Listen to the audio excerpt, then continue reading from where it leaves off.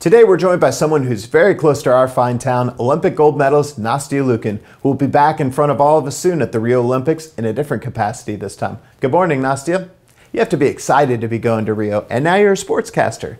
Tell us about what all you have going on there.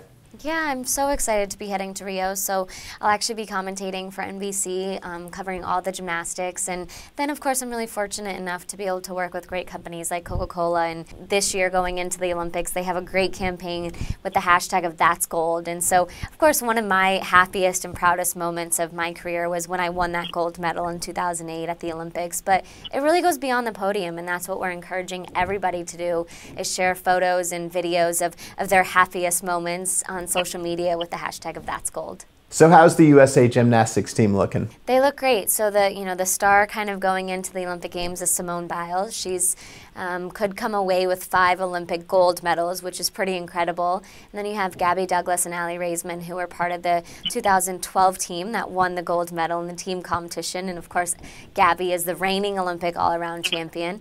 And then you have Lori Hernandez, who is a first-time senior athlete. She's going to be also, I think, a breakout star of the Olympics, and Madison Koshin, who of course is from Dallas and one of my teammates, and I've known her since I was 3 years old, so I'm really excited for her. And how often are you in Dallas these days?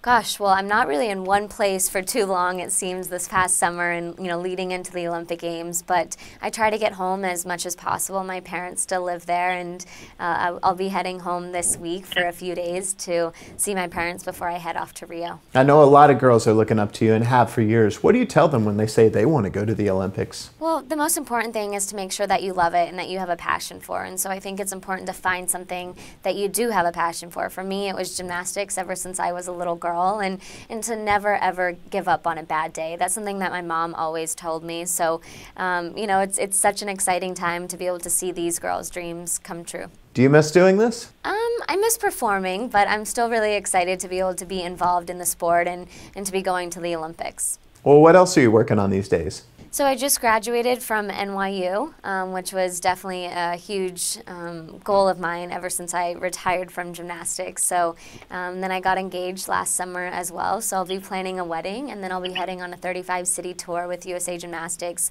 both performing and hosting. So I know we will make a stop in Dallas at American Airlines, and I'm really looking forward to it. Wow, congratulations. Sounds like everything is going great for you. Have a great time in Rio, and we'll see you back in Dallas soon. Thank you so much for having me. It was great talking to you.